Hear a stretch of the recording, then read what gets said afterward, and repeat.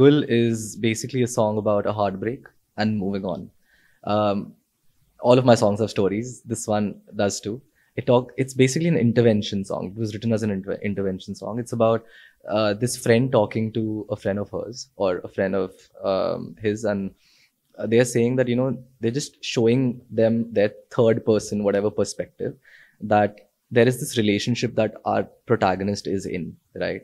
And that's not working out. And the friend is just suggesting that you should move on, that this is not going to work out, so just move on. So it's basically me being that friend and just telling everybody who's trying to move on that it's not going to work out, man. So there are a lot of these lines that ना दस्तकें ये तेरे दिल की हैं धड़कनें. She's waiting for somebody, so she's waiting for that knock on the door, but what she needs to realize is that that voice is not actually a knock on the door. It's actually her elevated heartbeat that she's listening to, and listen to what it's saying.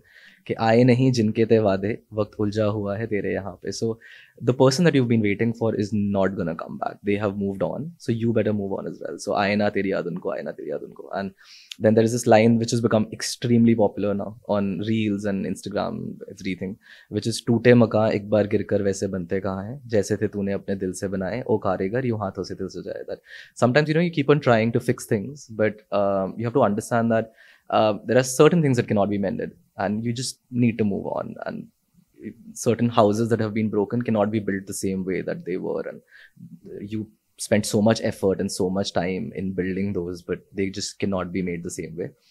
But again, this also has a very hopeful tone, because the bridge that comes in afterwards, that the song says that किताबों के घर दुनिया है तेरी धूल भरे पन्नों में तू क्या ढूंढती.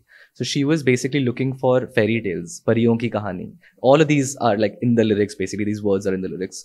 So परियों की कहानी और क्या हो गया जादूगरी तेरे दिल में है बाकी. That you even if the person did not love you, you can still love yourself. You still have that magic within your heart. And then I talk about कि since she was in a किताबों घर, which is a library, and she's looking through things, कि कागज के पन्नों में there is a rose, a gul that is waiting for you, ठीक है. And then ये it's basically a treasure that is waiting to be found, and that is basically her smile. That she keeps on flipping the pages for like a fairy tale, but she doesn't understand that there is another treasure, which is like that murjhaya हुआ flower that's there. And what I'm trying to say is that once she gets it out, that's her smile. क्योंकि जैसे फूल खिलते हैं and वैसे ही मुस्कुराहटें और smiles also like smiles खिलती हैं. So I was trying to draw a parallel between that.